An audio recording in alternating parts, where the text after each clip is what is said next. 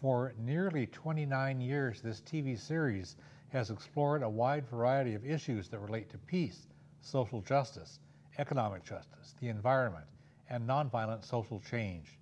We especially provide information for the public to hear voices and viewpoints that are rarely heard in mainstream media. This month, we'll examine the problems of nuclear power, including the disaster that occurred in Fukushima, Japan, and the ongoing problems at Hanford in Washington State, where the same model of reactor is operating. We'll also gain insights into how people in Fukushima are dealing with their problems and how people everywhere can deal realistically with the dangers of nuclear radiation. We have two guests to help us explore these topics. Carolyn Treadway has been an anti-nuclear activist for decades. She also is a retired therapist and pastoral counselor and life coach. She loves the earth and wants to preserve it for future generations. She's a wife and mother and grandmother, a Quaker who lives in Lacey, Washington. With a lifelong connection to Japan, she visited Fukushima recently and talked with many people about the realities and how they are coping. Good to have you here, Carolyn. Thank you, Glenn. And our other guest is Tom Buchanan. He grew up in a farm in Oregon. He worked 18 years for Boeing commercial airplanes. In the 1980s, he worked for Greenpeace on a radioactive waste campaign, and he was working on that when Chernobyl blew up in 1986. Now he serves on the board of Washington Physicians for Social Responsibility, a nonprofit organization that works actively on several issues, including issues related to the Hanford Nuclear Reservation in Eastern Washington. Tom, I'm happy to have you here too. Thanks a lot, Glenn. Thanks. Let's start with some basic information from Carolyn about what happened on March 11, 2011 in Fukushima, Japan. They suffered what have been called triple disasters: a very serious earthquake, followed by a huge tidal wave, a tsunami, followed by nuclear power plants melting down. What do we need to know, Carolyn, about these triple disasters? Well, they were really enormous disasters. It was a level 9 earthquake out in the ocean. The tsunamis that roared in on land were up to 100 feet high, and so much was devastated. The area in the north of Japan, on the map here you see Fukushima nuclear plant in red, and then above it Sendai. That's the area where we were, and north of there. That area had, some of it had earthquake damage, and a lot of it had tsunami damage, and some of it also had the damage from the melted nuclear reactors. So the unlucky people, some of them got all three. This is an ongoing disaster. It's not over, and it has the radiation from Fukushima, just like the radiation from Chernobyl, has reached the entire world. So we have some of that radiation here on the west coast of the U.S.? Some. Some, yeah. But it's hard to distinguish it between the background radiation. Okay. You have a personal connection with Japan that goes back to when you were just a kid. Tell us about that. That's right. So people say to me, why did you go? Why did you go there and see that? Well, my ties with Japan began when I was age 3 to 5, and my parents, Ross and Libby Wilbur, were running a hostel where Japanese Americans coming out of the intern camps during the war came to stay long enough for them to find their own housing and their own jobs, which my father helped them do. My mother ran a great big building, this great big building. And my family, from the time I was 3, 4, and 5, was my parents and me and dozens of Japanese Americans living in this big house. Then I went to Japan for my junior year of college in Tokyo at International Christian University. This is me in 2013, not as a college student, but that building behind me is the classroom building where I had a year of my life. And right after disasters, several psychology professors from my university went up to the disaster area immediately to try to find out how they could help. And they started some clinics, counseling clinics, to help people deal with their trauma. I was privileged to talk with these professors and to visit their training center and their clinics. And at the clinic we attended in Sendai, up in the disaster area, these women joined a support group, or became a support group for each other. They told about their experiences for the first time, because culturally you don't talk about your feelings. And so they shared with each other, and they were very surprised to learn that all of them felt the same. And they are such an inspiration to me that they brought me back to Japan to learn more when I had an opportunity to take a learning journey with a group in a small nonprofit called News Stories. This is our News Stories group at one of our stops, but we were privileged to go under the leadership of Bob Stilger, who had spent much of 3 years working with the people in Japan to try to help them find their way after all was lost. And he took us into the places and people he had worked with, and we got a much more profound look and connection than we otherwise could have possibly had. So this visit, this learning journey was in November 2014? 14. And previously you'd been there in May 2013? 13, yes. Yeah. That's right. Thank you for adding that. Yeah. So our first stop as a group in the disaster area was to the town of Yugihama, which is quite near Sendai's airport. And this man was our guide, and he is standing in front of a map of the city, how it was. But he showed us a film of the unfolding of the disaster. He showed us the tsunami wave rushing in and so on. And so it was like we were right there. And as you can see from the photo, we were quite gripped by this experience. This is how Yugihama looked before and after and during and after. And we saw many more slides and films of other devastation and other places But as you can see, the tsunami did a really good job of wiping everything out. And you told me when we were preparing for the program here on the phone, you told me the countryside is still beautiful, but it's deadly because, of course, you can't see the radiation. Right. That is true. So in the area we're looking at right here, this is not an irradiated area. And you can see the devastation. This is a school where the students, where townspeople knew to run to if there was danger. Here, if you made it to the third floor or the roof, you lived. Otherwise, you got drowned. And this is what it looked like last November, with everything cleared away. Nothing is allowed to be built in that area now. We were very impressed with this tour guide, our tour guide, because he said for the rest of his life he will be telling the story of Fukushima as long as he can, so that people will not forget all that was and all that was lost and all that needs to be learned from them. But there was a second part of the disaster, or third part, and that was the radiation, the meltdown of the nuclear reactors. And what happened was this tidal wave came up into the reactor building, short-circuited the electricity, turned off all cooling systems, and reactors within a few days melted down. 3 of 6 melted down. So this is a name that I think strikes fear into our hearts, Fukushima. Fukushima is the name of a town and the name of a province. The area in which this province is Tohoku. The nearest we got to the reactors was here, and you are looking at a picture of reactor number 2. And with the telephoto lens, it is so close that I can almost enter the control room door. But this picture, non-telephoto, shows me pointing at them, and you can see how far it is to them. And this picture of me is looking like the wrath of God. I look awful.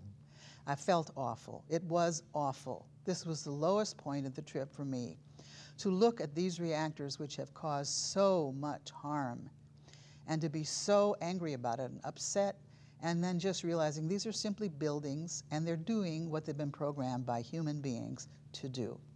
But you're drawing upon your own experience as decades-long work against nuclear power, as well as your lifetime of experience of solidarity with people in Japan. So to put those two together it really is powerful. Yeah, it was powerful for all of us, and we had a little impromptu memorial service right there on the spot.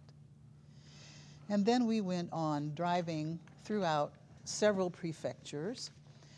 And this looks like an ordinary street scene, right? But in the front, there's a canister with a grid on top, and that is the dosimeter, the radiation measuring device. That's the millisieverts per hour there. And those were everywhere, and people were looking at them very carefully.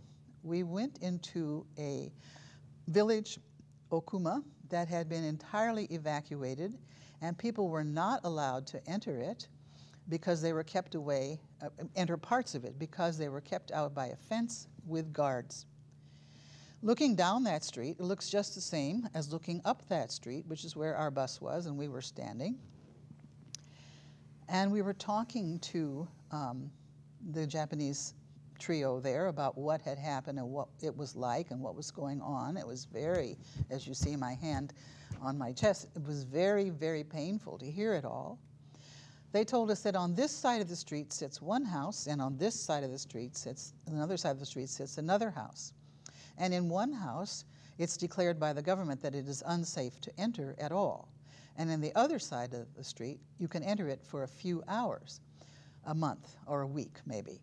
But if you live where you can't enter at all, you get a higher subsidy from the government than if you lived where you can get in a few hours. And it's causing great divisions between people, and it's all kind of ridiculous because radiation blows around in the wind. We next went to the home and factory of this young man, the beautiful, beautiful home, which is being cleaned by workers. The Japanese government is sending great hordes of workers to clean the area, and cleaning means denuding the trees and denuding the cutting off branches, washing down the buildings, and taking up the top 6 inches of soil. So you can see it leaves this beautiful area totally stark, but it's so poignant to me because they only go a few feet into the woods and then they can't go farther, and they don't go farther. And so the very next wind or rainstorm or snowmelt will bring more radiation right back down to what was cleaned. At the end of our very short visit there, because we couldn't be out of our bus too long because of the radiation, this man came out of the house, and it's his house. And he has decided to live there, even if it is with some radiation. And he represents to me so very much. I admire his tenacity and his courage, but also his ability to make choices that are right for him. And we must remember that. We can think, well, why doesn't everybody move away? Well, would you like to move away from your family home of many generations and leave everything you've known and loved behind? I don't think so. So he's doing the best he knows how to do, and by his choice, the rest of the family has chosen to move away. So families are being split. What happens to all this cleaned up stuff? Well, it's put in plastic bags. Would you believe it? Plastic bags. And they mount up, and they're put under more plastic, great hundreds and hundreds of thousands and thousands of them, all over the place. So right here, in the middle, in these fields, is radioactive earth and debris in plastic. And life is trying to go on around it. We also visited an area, a town, Tomioka, which is still so radioactive it couldn't be cleaned up. So we saw it as if it had been right after the tsunami. And it was so surreal. And this is the word that captured all of us, surreal, just surreal. You couldn't see radiation, but it was there, and it was lethal. Then we went to visit the family members of TEPCO, Tokyo Electric Power Company. And that's the company that owned the nuclear plants. Owned the reactors. And we talked with several of them. We talked with a group of them. Here are several of them. And this woman, I asked through translation, are you angry with TEPCO for the meltdown and for what's happened to your lives ever since? And she said, no, we love TEPCO. TEPCO gave us a better life, better jobs, better schools. We love TEPCO.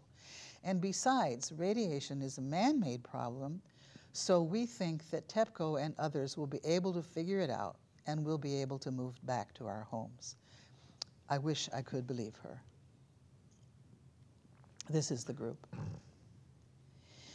Our group was constantly pulled in 2 directions. We were in normal, ordinary life, cushy life, beautiful meals, lovely inns we stayed in, and yet our hearts were back with those who had lost everything and were struggling to find a way just to live. And this pull back and forth was something we experienced constantly. We also were deeply moved by hearing stories of people who had done so much to come back and try to come back to life. This man owns a fish products factory that had been in the family for generations. The tsunami wiped it out, completely wiped it out, and wiped out his home as well. And he didn't know what to do and whether he could go on. And he was trying to clean it up and move equipment up to another location, but he was ready to give up. And a volunteer came to help and said, I'll see you tomorrow at the end of the workday. And that gave him hope. And so he tried and tried. And then many people from all over northern Japan and Japan came to help this keystone business get reestablished. And we were able to visit the plant that was reestablished. And at the end of our tour and time there, he showed us this plaque at the bottom of the screen, which has thousands of names on it. And we thought these were the names of the people who had perished. But no, these were the names of every single volunteer who helped rebuild. And every day, every person who works at the factory honors those names. He calls his remaining employees my treasures. Wouldn't it be nice to be treasured by our employers? He closed with a very poignant story of finding a bottle like this strapped to a baby, a toddler, in the mud. And then obviously the mother had tried to put a float on the back of the baby. He dug down further and found the body of the mother. And he said, everybody had a story like that. Everybody had their story of loss and of life and so on. And he said, this is who we are to each other. We must keep each other. We are floats who must keep each other afloat. Another person who did an amazing job was the woman in the front of the room seated with a green sweater. And she, without any experience, started to have a nursery school. She took us up to the top of the hill over the town and showed us that everything behind her in there was covered with water. And the children were in shelters and had nowhere to go and nothing to do. So she started a daycare center. And she noticed that everybody was kind of on hold until a year later the insects, the birds, the butterflies, and so on started to come back. Then they felt they too could come back to life and go forward. People gave enormously to help the survivors in the Fukushima area. The man in black gave up a corporate career and has left up a very good corporate career and has left his wife and family in Tokyo, and he lives full-time up in this area to help the people. The man in the aqua sweater is Bob Stilger, our host, who has spent much time in Japan since the disasters, helping people find new ways. And this man spends his time in the Fukushima area, in the irradiated area. He too gave up his livelihood and came to volunteer. And the woman on the right moved from where she lived to the far end of the country of Japan, where she is working with and helping mothers and children who have fled the area, but all came from Fukushima area. But the people deepest and dearest in my heart are these professors who started the clinics and the trauma clinics, and they talk about the fourth disaster being how people of Fukushima area are being forgotten, and there's not enough help and there's not enough support. And so I have made it my personal mission to try to gain support for them. So if anybody watching would like to join me in this endeavor to help contribute financially to the clinics that will help with the trauma treatment, which is people are frozen in trauma and their life cannot go forward. And that was the marked difference between the people who had the tsunami damage and the radiation damage. The tsunami people, they've been doing that for millennia. But the radiation is all new, it's all unknown. People don't know what to do. And these two valiant men and their teams are trying to help them. I'd like to help them. Would you help me help them? And the viewers should know that we'll have your phone number and email address at the end of the program with the credits. They can contact you if they want to help out with that. Just like if they want to schedule you for a slideshow and discussion. Yes, I'd be very glad to give slideshows on this. And Carolyn, I just noticed today in the press, and we talked about that already, that out of 350,000 children that are measured every year for possible thyroid cancers and nodules, it doesn't have to be cancers, that now there's a count of 137 children that have thyroid cancer. And this is something that's going to be ongoing because the children are even more sensitive than others in terms of gathering these kinds of iodine, radioactive iodine, into their systems. And it's 50 times what would be normal in terms of the cancers. Just a few would have it normally. Yes, just like one or two. These are 137. It was announced in the press, and people will see it after October 8th, which is where we're talking about. And you know, I don't know, did you see any of those clinics or any of those testing areas when you were there? I didn't see them testing the children. Right. I visited the counseling clinics. Yes, yes. Well, when a disaster strikes, people can respond in practical and healthy ways, or people can get stuck and fail to do what's needed. And you said that there's some of each there. The tsunami is a familiar kind of disaster, and people can cope with that. The radiation is kind of unknown territory. And there's no guidance. Yeah. Let's see. We've covered a lot of that, and we'll hear more of you during the remainder of the hour. There's something I'd like you to close with this. In the context of the wisdom from Fukushima, you compiled a list of 10 lessons for life, and if you could read those. Yes, and this was, as I thought about our journey, what did we learn? And these were among many things that we learned. So live the life that is important to live. Never take life for granted. Honor those who have lost much. Keep on shoveling that mud. Help others as best you can. Create ways to have hope. Find life again through nature. Build community. Protect and guide the children. Care for one another. This keeps you going and provides meaning for rebuilding your life. Thank you for sharing that. Now, we've been talking about what happened in Japan a few years ago, and we want to shift to the local aspect of the Hanford Nuclear Reservation in the eastern part of Washington State, where the only remaining active nuclear reactor is the same design, the General Electric Mark I, same design that melted down over there. I want to give some background, and then we'll move on to some information from both Tom and Carolyn. It can seem remote to have something in another part of the world because it's like another part of the world. But when we realize that we have a local connection, that same model of nuclear reactor is here in our state, and for people who don't know the geography, Hanford is in the eastern part of Washington State, across the Cascades. It's near the Tri-Cities of Richland, Pasco, and Kennewick. It's on the Columbia River, a few dozen miles north of Oregon. The Hanford Reservation produced the nuclear material that went into the bomb that the United States dropped on Nagasaki, Japan in 1945. And the United States has made nuclear weapons material at Hanford for like 70 years. And they also have a commercial power plant there. Now the power plant that's there is called the Columbia Generating Station, CGS. It used to be part of the Washington Public Power Supply System. Whoops. That's right. Which is a really embarrassing acronym to call it. Whoops.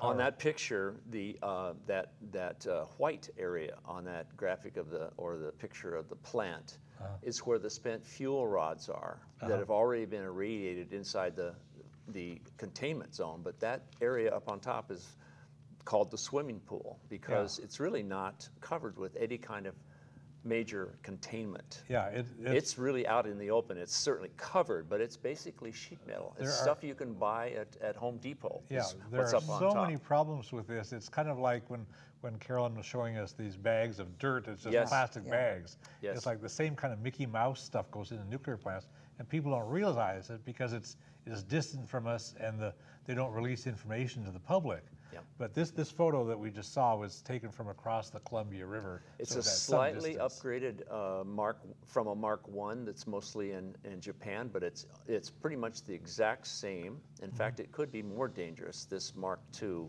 version of the CGS reactor compared to the Fukushima reactors, which are all produced by GE. Yeah. All engineers in the mid-70s quit because after they did testimony to Congress, they said, we cannot go on producing this kind of fissionable material that will endanger the planet. I mean, they literally said, this is a dangerous reactor, and we've tried to change it and tried to suggest things to change it, and GE wouldn't have a thing to listen to about it. And we have a number of these operating. I think 23 was the number in the United saw. States. And Carolyn told me on the phone when we were preparing for the program that Diablo Canyon, California, has one on the Pacific Ocean coast and on several earthquake faults. Yes. And it's just numerous earthquake faults. It's just the most bizarre Mickey Mouse thing. And you think after all the purported safety criteria and evaluations, this stuff goes on. Well, one of the things that's happened over the whole era of nuclear power, commercial nuclear power, besides getting it wrong, saying that it's too cheap to meter, another thing is that they've always used, quote, national security to cover things up. Right. So they've had a tremendous latitude in ignoring safety standards. Yeah. You know, they have a captive agency like the NRC that's supposedly regulating them. The And just Nuclear like in Regulatory Japan, Commission. they don't regulate. They're Right. really captive. And another thing is the design itself. People out at Hanford are, in many ways, slowly responding to the radiation out there in the way that people in Fukushima are. It's not as disastrous, but nuclear workers at that power plant, especially when they change out the fuel every 2 years, or if they're doing work on mechanisms in that factory, they get exposed. Yeah. They don't get proper protection. And guess what? They bring in itinerant workers. I read about this. You sent me some reports, and they have just 1,000 workers. A huge rate of bringing in people to work temporarily, so you get your That's right. dosage of radiation, but you're only temporary, so And then you're out the door. Then you're out the door, and then they don't track you anymore when later on, 10 years Yeah. later, you're having lung cancer. It's just a scandal. But they've done the same thing in Fukushima. They have people that are working in very hot zones. It's much hotter in Fukushima than it is out of Hanford. Yeah, I've read about how they bring in homeless guys. Yeah. Homeless people from Tokyo, and they have them work Suit a 'em while, and then you're out you go again. And you know, they call them the samurai. The samurai organization. They try and pump people up, kind of like you know, possibly a football game. You're going to get your spirit up, and you're going to go in there and donate to the people of Japan. But The really, samurai were the ancient warriors. yes, of and Japan. it's really TEPCO is the one, and they're going to nationalize TEPCO. It's no longer going to be a private company. Yeah. They've lost so much that the government's going to have to take them all over. Yeah. Just to keep this thing going. Yeah. When the nuclear plant at Chernobyl in Ukraine, it used to be part of the Soviet Union, melted down in 1986, and when Fukushima melted down in 2011, they released radioactive contamination into the environment that contaminated people, of course, and it included cesium-137 as part of the stuff. Can you tell us what cesium-137 does, or tell us about it? It's one of the 45 different byproducts after the nuclear reaction, and one of the problems with cesium is that it seeks out human tissue, living tissue, and muscles especially.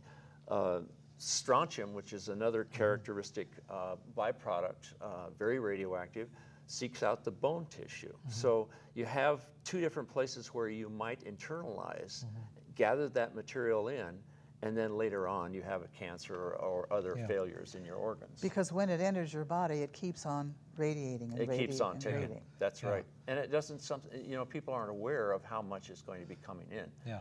We have a place where the tank workers out at Hanford, out at the military reservation, don't even get enclosed oxygen for a long time because it's too expensive for the U.S. DOE to give them safety equipment. Firemen have this equipment. Yeah. But in fact, it's only because the Attorney General's Office of the state and workers have said we have to have an enclosed air source to keep us from at least inhaling the chemicals and the radiation at this high-level radioactive waste site. That is the kind of thing that has to be done, even at this level, right now, to avoid more contamination. Yeah. Carolyn, you have a story about miscarriages in North Dakota. Can you share that with us? I have a story about one miscarriage that a woman I knew in Illinois talked to me about, because we were both very concerned about nuclear issues. And I said, well, how did you get started with this concern? And she told me that she had had a miscarriage while living in North Dakota. And when she had gone to the obstetrician and confirmed her pregnancy and so on, she was elated. But she noticed that in the obstetrician's office, there were lots of pamphlets on miscarriage. And she said, well, why? And that's a terrible thing to have out there. And she said, unfortunately, the doctor said, unfortunately, we need them. We have a lot of miscarriages here because we are downwind from Hanford. That is from Washington State all the way to North Dakota. And my friend lost the baby. Yeah, it's amazing. On a case-by-case basis, you wouldn't connect the dots unless, like that obstetrician, you were attuned to the pattern going on. But ordinary people need information. You know, we do have the equipment, and the Japanese have the equipment, and so do the Americans, to actually track the radioactive isotopes that are in your blood or in your system or in your tissues. It's too expensive, and it's going to wreck the nuclear industry if people start getting those measurements and having them available. One of the things that gives me hope, not the fact that the children are getting cancers, but that the Japanese are taking records, and they're responding to this, and they're saying, don't irradiate my child that's 2, and give thyroid cancer and cancers in general. Those women are going to stand up just like people have in the past. And I think that's going to be one of those things that will help stop this whole thing. Yeah, they have stood up and they have protested mightily against the restarting of nuclear reactors, but the government has restarted 2 of them recently anyway. Yes. Okay. Tom, you told me that the meltdowns are not just theoretical risks, but they do happen. And you mentioned the frequency of the average. Tell us. Well, if you measure from the TMI to the 3 Mile Island in, what was that, meltdown, which was only 1979 in Pennsylvania, to the present, every 7.5 years we've had a melted down reactor. If we count the 3 reactors in Japan, Chernobyl, and TMI, and divide it with the 35 years that's taken place, that's the kind of, we're talking about serious stuff. A lot of it has to do with aging reactors. The fact, not even just the fact that there's a earthquake zone like Japan. I mean, it's the most earthquake sensitive place on the planet. But we have our own earthquake zones here, and we've had the same kind of, but we also have problems with flooding. We have more violent weather. We have a lot of safety issues that are in the environment that will affect this older nuclear power plant out at Hanford right now, just like it happens overseas. And a number of the other older ones that are on earthquake faults and aging and stuff. You told me that the Columbia Generating Station does not have an adequate backup plan for emergency power loss. And I read a report that you provided for me that said that they don't have a good water. I mean, the ultimate heat sink, especially with the GE reactors, the containment zone, one of the reasons why those engineers quit was that the containment section that holds the actual fissioning reactor rods in them is too small. So when the plant water goes down, stops, and sits there, it comes to a boil within 24 hours. And if you don't have power circulating that water, things start to steam up, build up, the hydrogen gas starts to, the cracking of the zirconium cladding on the individual fuel rods starts to buckle, and then it sparks, and there's a hydrogen explosion. That's why all these failed. And one of the things that's a problem is that what do we got for backup out at Hanford? We have a fire hydrant out in the middle, a fire hydrant, and a pumping fire truck. That's what they have for backup in terms of water that they're expecting to spray on the top of that reactor if it goes down in some way. They're still in la-la land that this isn't going to happen. That's the reason that they think it's funny that they have an antique fire truck on the site that's going to give them support when the water goes down. And when we were on the phone preparing for the program, you say that, although they claim they have a good safety record, all you need is one bad day. Oh, yes. Like, Arnie really Gunderson says the same thing. If 30 years of production and one bad day in nuclear power is disastrous, it can be. You mentioned earthquakes, and I want to show the map that you had provided about earthquake faults. We don't think of Hanford as being a location with earthquake faults, but there really are. The lines, the captions are too small to read, but this is the Hanford area. Mount Adams and the Cascades are toward the left. Walla Walla is in the lower right. The number 2 in the yellow area, that's the actual Hanford site, and the number 2 is where the CGS reactor is. Right, the one that we're talking about. And the ones that are in purple are the ones that have been identified before, and then the blue on both ends, when they get longer faults, those can be more active because the actual faults are continuous. And then there's the yellowish dots that are, some of them are identified, some of them aren't, but they're part of ridges. Those are confirmed as very possible fault lines. So we have something like 12 new faults that have been identified since the late 80s. Yeah. And CGS has not recognized any upgrade necessity for their power plant. Whereas the the WTP, the waste treatment project building and production, which is number 1, which is only 10 miles away from CGS, has upgraded their facility. This is the one that's going to be doing a lot of the glassification for the waste at Hanford. Now, I think what's important for people to know is the Columbia Generating Station, CGS, was designed for a 6.9 earthquake, you told me, but a 7.9 actually had occurred in 1872, which is not that long ago geologically. No. So we've already had one that was 10 times stronger, yes. 7.9. And they relocated it. The earlier one was placed up against the Cascades, and we're now at Entiat is where they think it is. Yeah, I saw that. So where they thought that the epicenter was farther away, but now they realize it's substantially closer than what they thought. So there's new information coming in, and like you said, in the 80s they had new information, and there's been no upgrade. You know, we need to learn. We need to learn, especially from honest geologists. And of course, they probably said the same thing about the earthquake sensitivity in Japan. People wouldn't listen to them. That's right. They wouldn't. But they have a whole history of earthquakes, major plates that have caused 9 and 8 magnitude earthquakes. Well, we have the same potential even out at Hanford. Right. And we have geologists who are saying what the realities are. There's one in a report that you had provided that I read, and I typed in what this person said. In the report, geologic studies conducted over the past 30 years have piled up a large volume of geologic evidence that indicates that the original design basis for the Columbia Generating Station seismic risk assessment significantly underestimated the potential earthquake risks.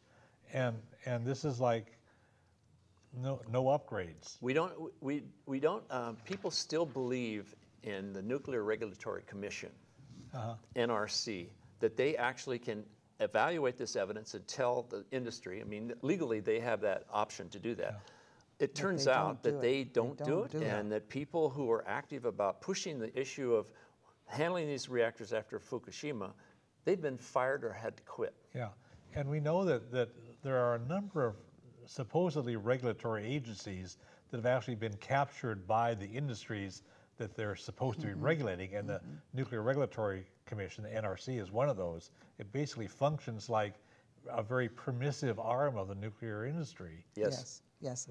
And there are things to report all the time.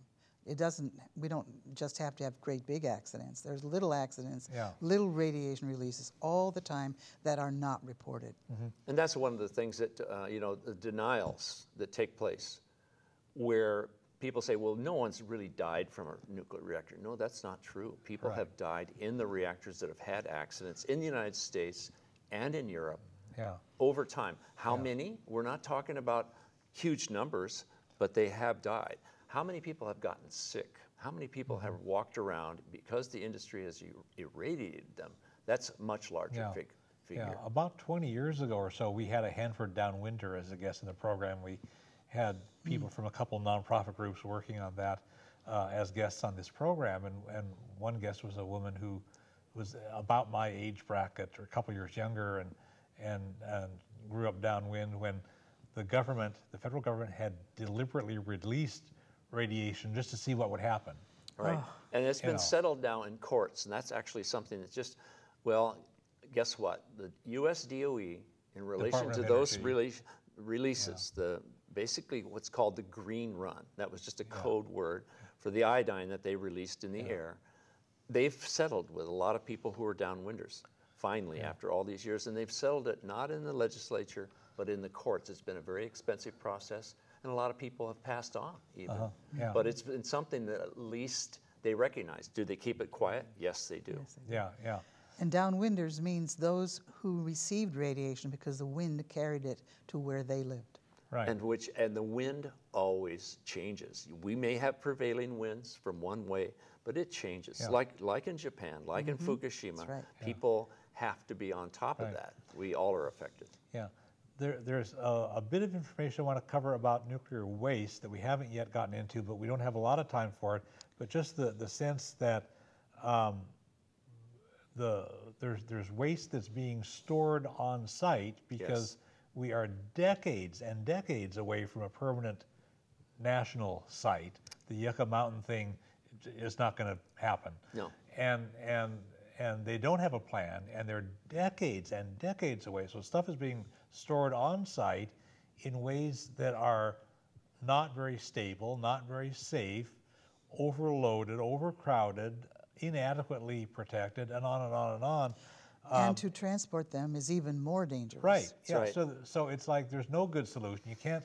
It's hard to leave it where it is, but it could be even worse to transport it. And especially with that reactor again, it's too bad that we have to pick on GE and that designed reactor out at Hanford. But that reactor is top heavy with that swimming pool. Right. It's of the spent waste fuel. is up on top. It's up on top, and there's 2 full loads of reactor fuel that's been irradiated. It's more dangerous than anything that's actually in the reactor right now. That thing is heavy with 860,000 gallons of water all the time circulating in that pool, 24 hours a day.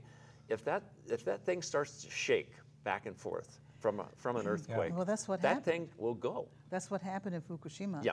And the building holding the cooling pool up above was damaged. Broke down, and then they And exploded. there was great risk for the cooling pool in reactor number 2 that it could go critical. Yeah. Start exploding. Yeah. Yeah. So when we have this waste, and the waste stays dangerous for thousands, tens of thousands, many thousands of years, who's going to pay for that cost in the future? So if I have a cup of coffee today and I use up some electricity, and Puget Sound Energy, which provides electricity for Thurston County, where we are right now, uses a mixture of coal and hydro and nuclear, very little wind. Some of the electricity that went in to make my coffee was made with nuclear power, and the waste from that, somebody's going to have to pay for that for thousands and thousands and thousands and thousands of years and keep it safe. If my cup of coffee that I made at home for actually a few cents, because I don't buy coffee at a commercial coffee shop, I make it at home for cheap. You're such a cheapskate. But if I look at the cost of the nuclear waste, and caring for that waste, it's expensive. Well, the example is what we talked about in terms of the Trojan plant. That was online early. It cost much less to That was down in the Columbia River.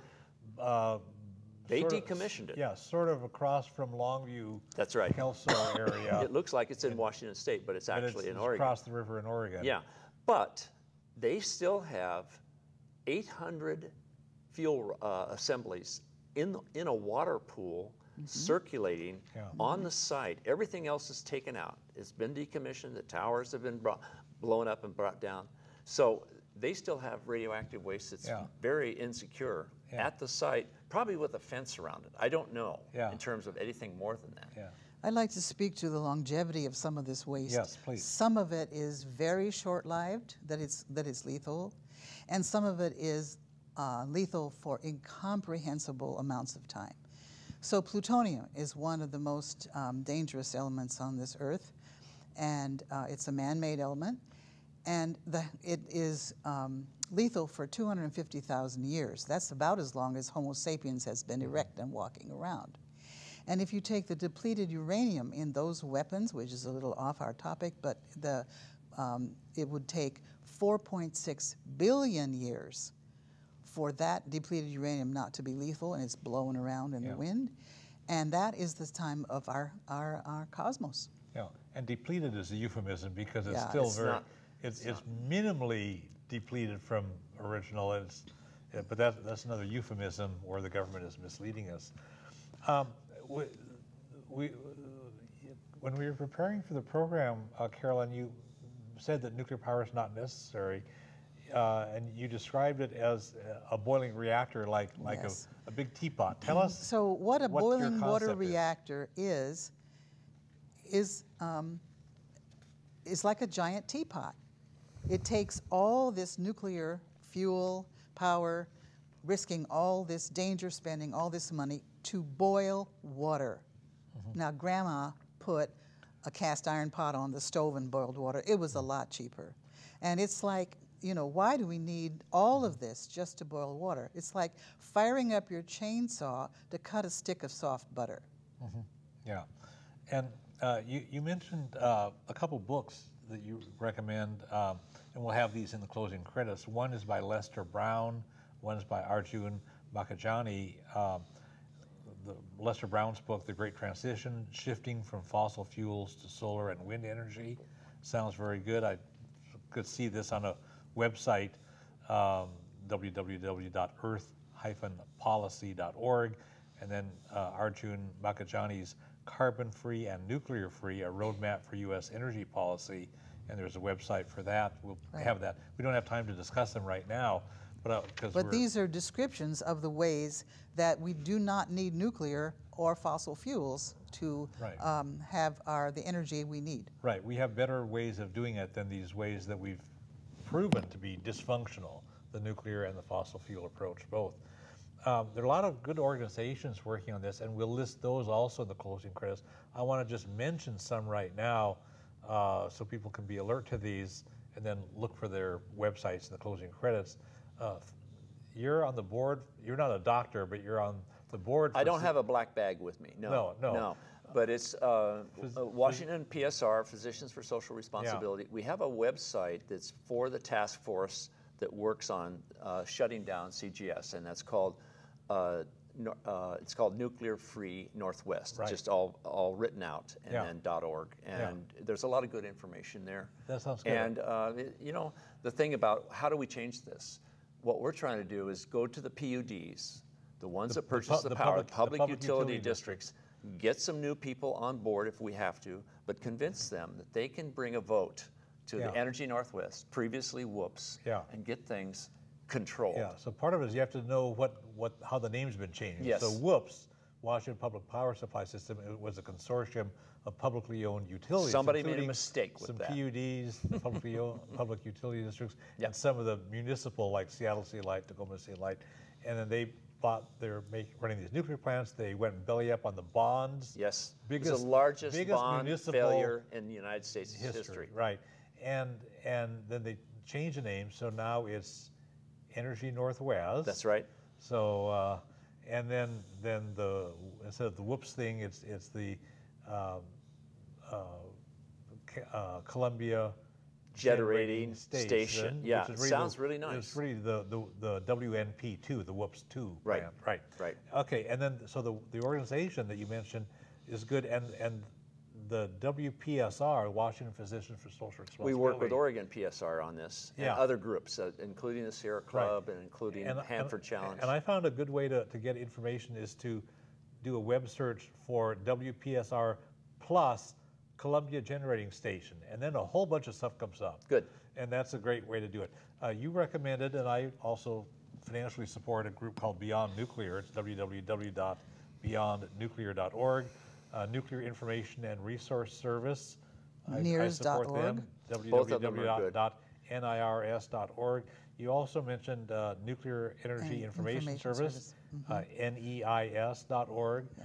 I like also the Union of Concerned Scientists. They're good on a bunch of issues. They've visited our sites and they've come out and spoken with us out here. Their website is www.UCSUSA.org, and then click Our Work, and then click Nuclear Power. and a whole bunch of stuff comes out there. Yeah. There is all kinds of information about nuclear on these sites, and if somebody says to you, well, nuclear is safe, you can go and find fact sheets, you can find reams of information. Yeah, and these folks Very are understandable. all really, really good expert, and they explain things very well. I appreciate And they how are the clear they people who have beyond nuclear and nears and nice are the people who have their fingers in the dike of nuclear. Yeah, and that's right. we all should be very grateful for them. Yeah. Some of these organizations are in there holding the government accountable, holding the nuclear industry accountable, holding the Nuclear Regulatory Commission accountable. And you know, we don't blame these workers out at the Tri-Cities for being involved in an actual nuclear plant's production. But there's a lot more safer ways to do it, and alternative energy, replaceable, renewable energy, is a good option that we have right in front of us.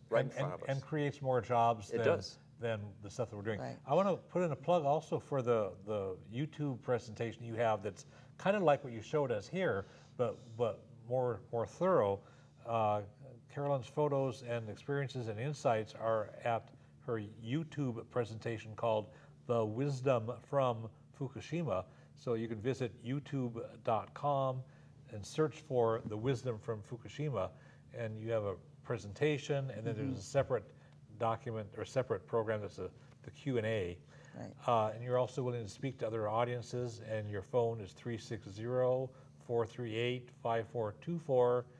Email is Carolyn at planetcare.us.